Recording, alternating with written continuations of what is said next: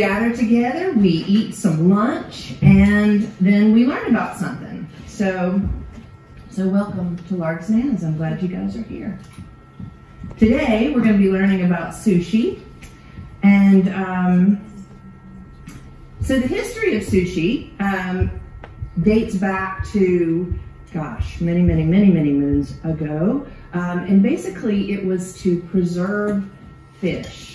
So this dates back to the Tang Dynasty in China. They would take fish and they would put it into salted rice, and the lacto-fermentation would preserve the fish, and they would discard the rice and then eat the fish. So that's basically the origins of it. And then the Japanese adopted this concept, and during the Edo period between 1600 and 1800, fish was then served with the rice. And what the Japanese did is they would add vinegar to the rice, and that would speed up the fermentation process. And eventually they got rid of kind of that fermentation, just vinegared the rice, and then began serving the rice and the fish together. So sushi pretty much just means sour tasting. A lot of people think sushi means raw fish. It just means sour tasting. So that's just kind of a quick background, very quick background of where sushi came from. And so basically the common ingredient in all sushi is vinegared rice. And we're going to talk about what that means in a second. So there's several different types of sushi, and this is just a few. There's nigiri, and so this is vinegared rice that's topped with seafood of some sort or something. So you've seen them, they're kind of oval shaped. I'll show you a picture of them in a second, and the seafood is sitting on the top. Then there's, actually, let's just go through, let's see if we can find those. There we go. So that is nigiri. That's very common. You guys have seen that. And then gunkan is a small cup of sushi rice. So it's got seaweed wrapped around it. Here is some with masago. Well, I just saw it a second ago. There we go. So you've seen those, and that's got masago, which is just fish eggs that are nestled in there on top of the rice, but it could be pretty much anything. Maki is what you guys enjoy today. Those are just your typical sushi rolls. That's maki there. There's a picture of it, just very, that's it before it's been cut. And so basically that's your layer of seaweed, and then it's got rice over the top filled with your fillings and then rolled. And that's what I'm going to show you guys how to do today. The uramaki is the same thing, but it's the rice on the outside. You've seen those done with the rice on the outside. And then a hand roll or tamaki is it's basically a roll made with the nori on the outside, rice inside, fillings, and it's wrapped in kind of a cone shape, and it's just one serving. So, and you would eat it pretty quickly because the nori can get soft if it sits too long. And so what is nori? Nori are sheets of seaweed, thin sheets of seaweed that's been dried and then typically roasted. You can find them in Tesco. They've got a nice Asian section where you can find most of the ingredients that we're using today. Let me get this open here so you can take a look at it. So here it is, very thin. You can also buy these in little squares, and they've been further toasted and salted, and they're real crispy, and you can eat those. Have you guys had those before? Yeah, I love those. So that's nori, and that is going to be the outside of your sushi. Now, there's two sides. There's a coarse side, and then there's a shiny side, and you always roll your sushi with the shiny side down. Another ingredient in sushi is your rice. And so this is a short grain rice. If you were part of the takeaway homemade class on rice, than where we made risotto. This is very similar in structure to the risotto rice that we used. It is a short grain rice. It's a very sticky rice. And then you're also going to have rice vinegar. We have a ginormous jug. Would you show them the jug? You can buy little bottles of it in Tesco, but if you're going to be making a lot of sushi, or we use it in coleslaw, we also use it on Amazon. Yeah, on Amazon. It's much, much more affordable to buy it in a big jug than it is. It's like a fifth of the price. Yeah, so it's much cheaper to buy a big jug if you use it pretty often. Caster sugar and salt are also used, and we add sugar and salt to the rice vinegar to kind of make it more flavorful. We'll go through that when we do the instructions. And then gu are your fillings. So whatever you want to put inside or outside of your sushi. Typically it's served with soy sauce, wasabi. Oftentimes it'll be served with pickled ginger, which is just a palate cleanser. But we don't typically eat a lot of I just don't really like it that much. So, but if you like it, have at it. So real quick, let's go through how to make some sushi. So what I have up here on my workstation is my cooked rice.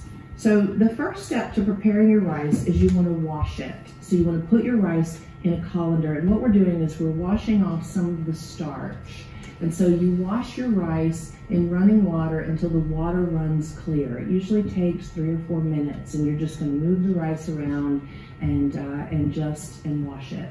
Then you put your rice in a pot, and you're going to cover it. I measure with my finger, but you can follow the instructions on the packet. I usually cover it by about 3 centimeters. So, but again, follow the instructions, and then boil it for 10 minutes. Turn the heat, well, bring it up to a boil, turn it down to a simmer for 10 minutes covered, and then take it off the heat for 20 minutes. And that typically comes out perfect every time. Now, once your rice is cooked, you're going to take it out of the vessel that you've cooked it in and put it in a shallow pan. And at that point, you'll add your seasoned vinegar to it. The rice is hot, it's going to absorb some of that vinegar, and you're going to move that rice around, and you want to fan it with a fan or with a piece of cardboard or something, a cutting board, to cool that rice down as quickly as possible. So that's the preparation for your rice, and that's what I have here. So it's just cooled, and it's very, very, very, very sticky, very sticky. Okay. And once your rice is cooled, and while you're letting it cool, you can cut up whatever ingredients you want to put in your sushi. I have a bowl of water up here as well. So what I'm going to do is I'm just going to make a very standard California roll. Now, California rolls can be made with avocado or with soft cheese. Either way. The avocados here are really not very good, in my opinion. They taste very green, and so it's often hard to find them that are just the right ripeness. And avocados are so weird, like they'll be not ripe, not ripe, not ripe, and then like 13 seconds later, they're too ripe. You know what I mean? So that's just what I've found. So I choose, I like to use the soft cheese. I think the texture is really nice. I like the flavor of it. You do what you want to do. It's totally up to you. So what you're going to do first is you're going to set your sushi mat. I like to put just a piece of kitchen towel down. It gives a little bit of kind of sturdiness to the mat. This is just a bamboo mat. You can get these on Amazon. You can get them in any Asian store. You can also find them occasionally at Tesco. So, and it's just bamboo that's held together by strings. So you put that down so that the bamboo runs horizontally. You're going to set your sheet of nori on top of that. Then the ingredients I have are soft cheese, cucumber, and these crab sticks. And I've split them in half, but you can use whole if you want to. It's just a lot of crab in there if you use whole, but you can do that if you want. I'm gonna dip my fingers in this cold water, and I'm gonna grab some rice. I'm gonna dip my fingers again. And basically you're just gonna, without mashing the rice too much, you're gonna spread that rice over your nori. So you're gonna do just a little over half of your nori covered with rice. And the water just keeps the rice from sticking all over your hands. There you go.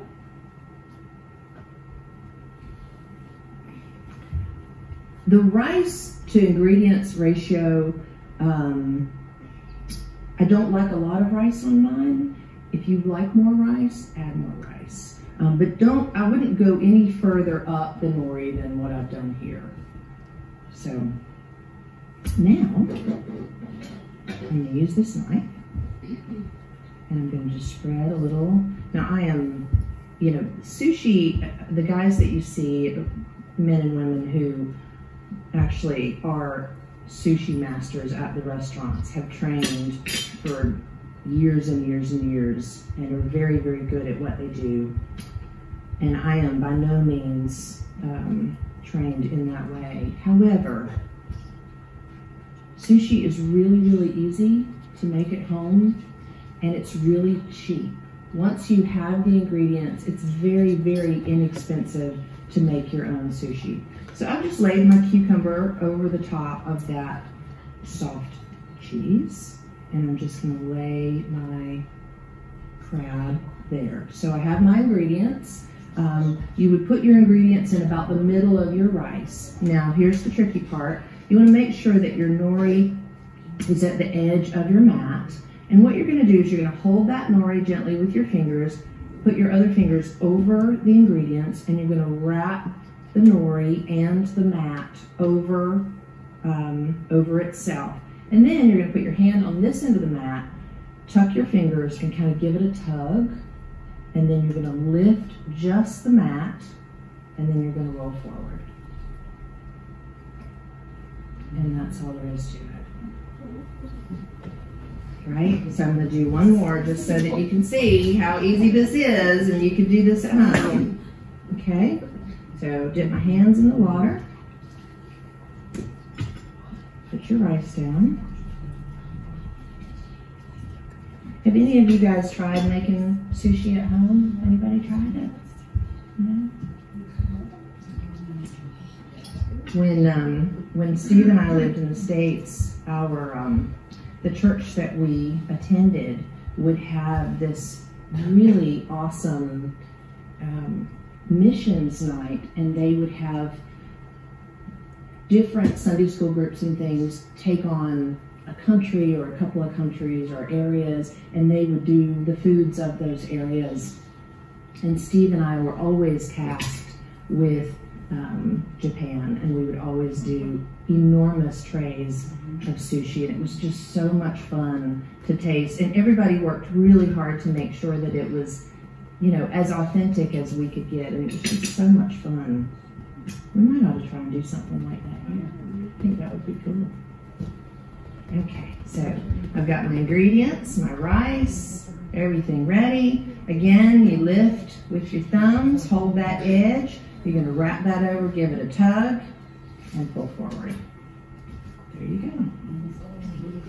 So, pretty simple.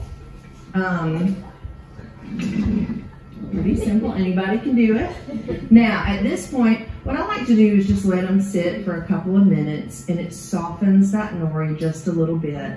But what you want to do is, you want to take a serrated knife when you go to cut it. Can you see me okay? Yeah. And I like to just do kind of back and forth, sweeping. Now, if you have a really sharp, unserrated knife, that works well too. And I like to cut it in half and then begin cutting my pieces. And you just want to be you want long strokes so that you don't want to tear your nori. And then when you get to the end, just like those little rabbit ears sticking out. I think that's really kind of cool. So that's that. Does anybody have any questions about rolling sushi? I told you this was going to be a quick demonstration. Any questions? No? So sushi is a finger food. You don't typically eat sushi with chopsticks. You eat it with your fingers. And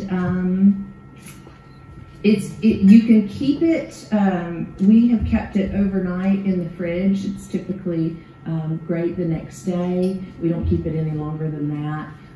If you're going to do that, bring it out at least half an hour before you eat it so that it kind of comes to room temperature a little bit and the rice warms up just a touch. And that's it. Easy peasy. All right. Thank y'all.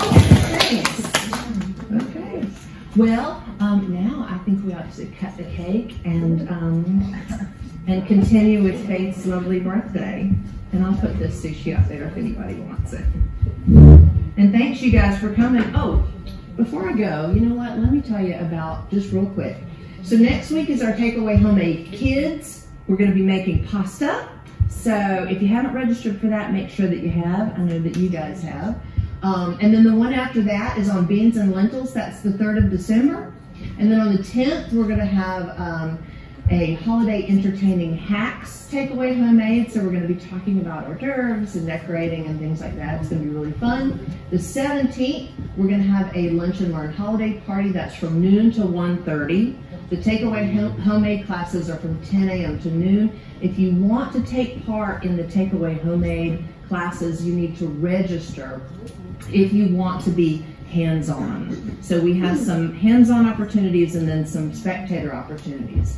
Also, every Thursday, we are open from 12 until 6. We have all-day soup.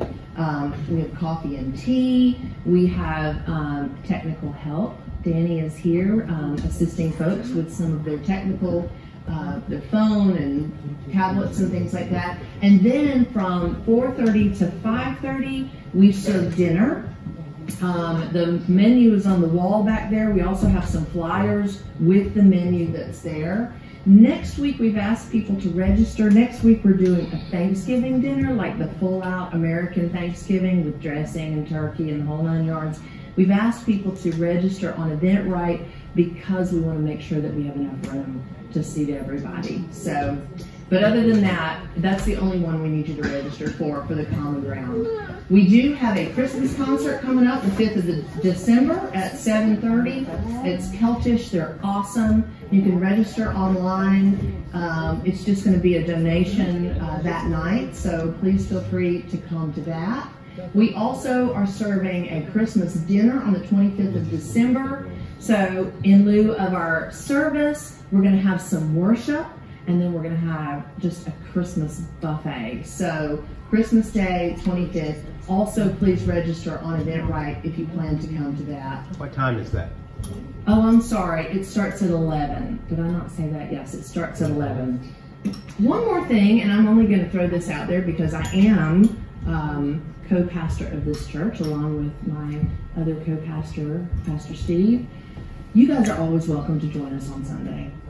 Our doors open at 10:15, and we eat together. We usually have some sweets and some other, who knows? It varies from week to week, but it's always interesting and it's always delicious.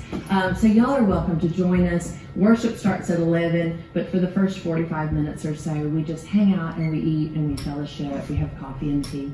So please join us on Sundays. You're always, always welcome.